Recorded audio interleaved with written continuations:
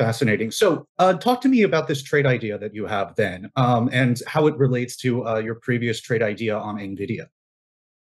Sure. Most recently, I started to trend on the statement that Nvidia will reach 10 trillion by 2030. I, in fact, first said that on RealVision with Jordi Visser.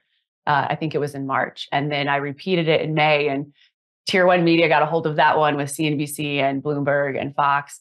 And I think what I've also been reiterating here is that 10 trillion is a very fancy number, but we are very likely to see higher gains from other AI stocks because Nvidia's large market cap already. To get to 10 trillion, you're looking over about 250% return by 2030. In my world, that's not as impressive as what I'm potentially seeing in other stocks.